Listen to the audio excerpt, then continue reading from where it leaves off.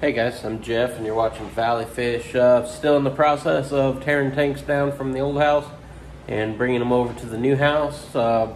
Easiest way to do that today, when I was just there doing the yard and stuff like that, was reached in, grabbed 3 of the Pleco caves, and it's pretty much full of my monsters. So my albino longfins breed pretty much 90% males, so I got a bunch of them. But I'm going to go through, and I do have a female in one of these tins, and until I get the 20 rack put together, hopefully in the next week and a half or so, I'm going to drop him in with her.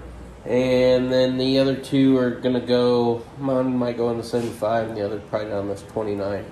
But I'll put the best one with that female, so when I break that tank down into a bigger tank, I'll be able to switch them over.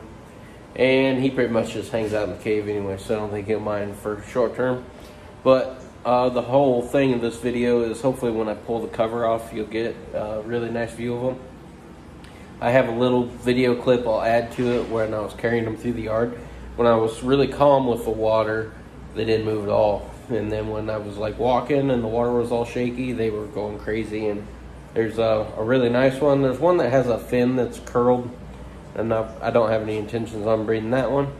But just kind of prepping for the future. It's definitely a line that I want to continue working. So you'll see the bucket that I just brought in, and actually went and had lunch, and now we're gonna release them, which they actually acclimated temperature wise, so it's a little cooler in here. But anyways, what you guys want to see, the fish? All right, like I said in the tour, these are all temporary, but I never did go over any of the angels. So these are my Philippine blue angels. They're pretty.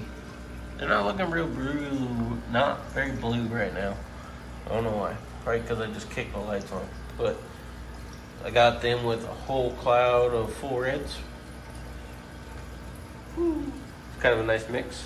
They get along pretty good. And the light's not on down here. Let's see if we can kick that on. There's some chocolate standards down in here, and one albino.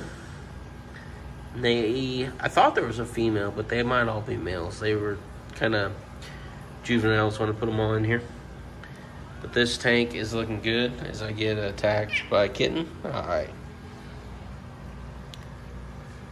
Crips are doing a lot better in this water. Get a lot more growth than I had for years at the other place. And Val is looking really good. I'm going to break that down into a solo tank because it'll outrun my crips.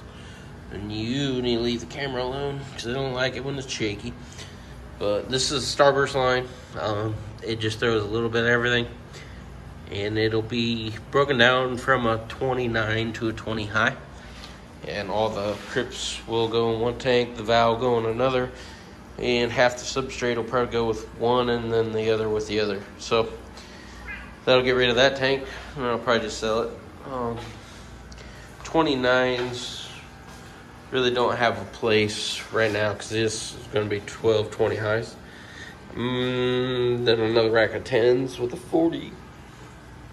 I haven't decided here. This rack is actually set for more 20s, but after having 12, 20 highs, I think that's probably enough. Garfield, need to do something with him. Keep saying that. Just a few fry in there. So anyways, this is what hopefully makes the video worthwhile. So when I flip this cover over and pull the air stone out, hopefully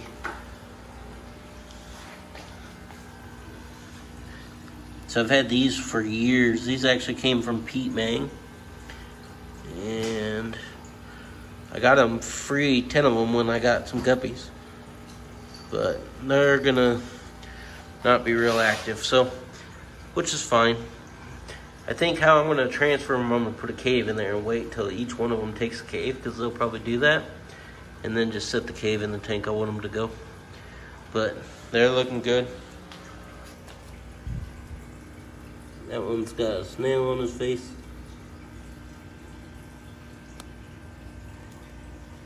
That's the one with the curved fin. Not crazy about breeding that one, but I'll let him stay. Just for my own pleasure. That's a really nice one. I like this one the best. So that'll be my breeder. They're both pretty much the same. Might be a thumbnail pic, that'd be cool. Alright, well, I'm gonna let you guys go so I can move some stuff.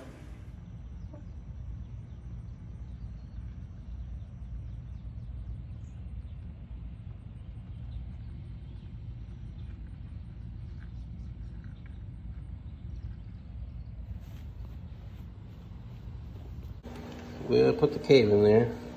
This is the one that I want to breed.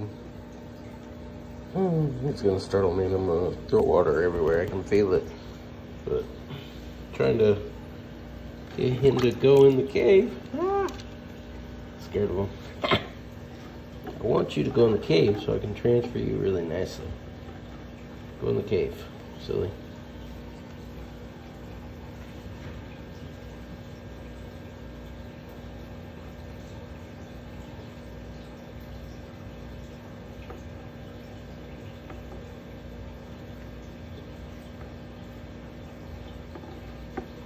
You won't go in the cave because I want you to go in the cave. But if I was touching your tail, you might turn in there. You don't like me. Says I don't like you.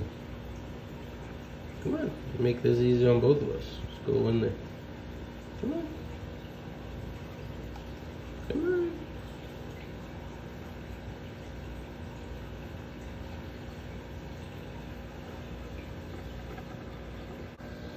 Gonna go with the old cup method.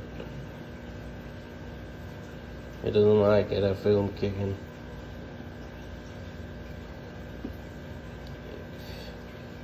If he would just let go, I would make your life and my life better.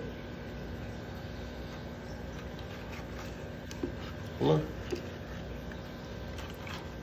There you go.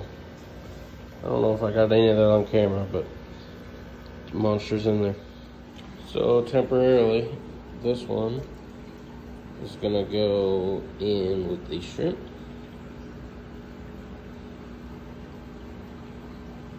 He should be happy. And we're on to the final one.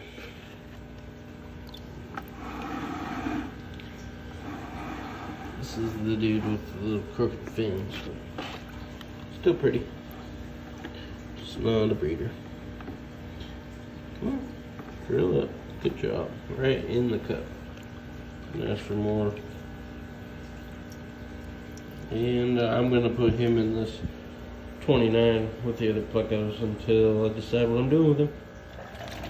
Oh, he's not happy. He's kicking around like crazy. Whew. Hit like his new home.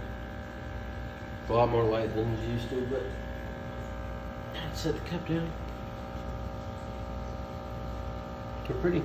He's also a pretty big boy.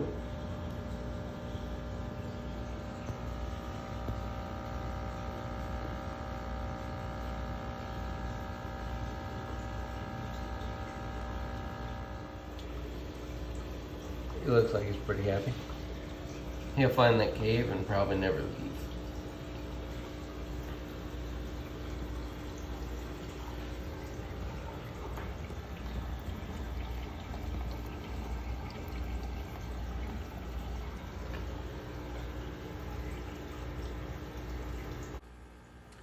This guy was ruffling his tail around all over.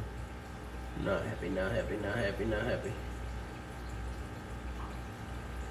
Just did a water change on the tank, and there's a hang on back up there. Little one. I'll probably catch most of that milk. He just needs to figure out he needs to go to the other corner. Hang out with the other Plecos.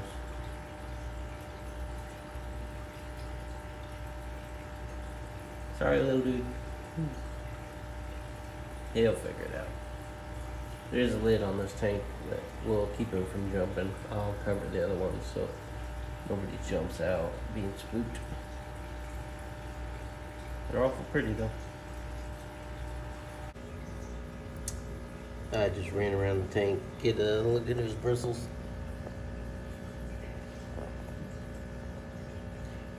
He is a monster. They look awesome when they get big.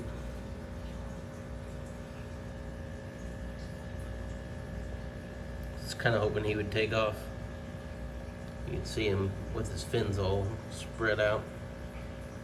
But he's just excited. Been a lot for him today. It's pretty starburst. And that's not a starburst, so a lot of work today on them guppies, but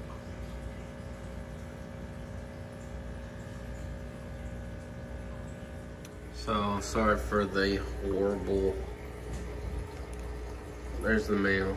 I know the glass is horrible. It's not a viewing panel, but there's the female hiding out under the sponge.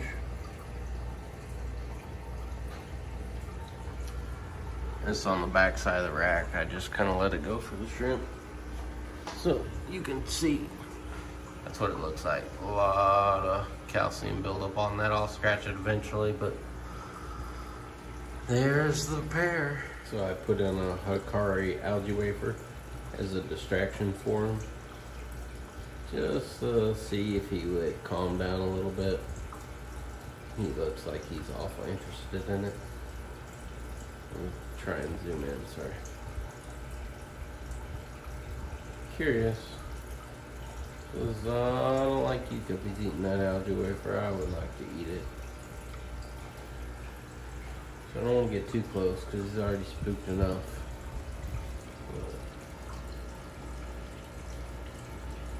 Awful pretty fish.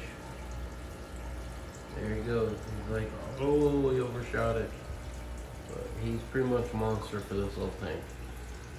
Temporary, he won't be in there very long.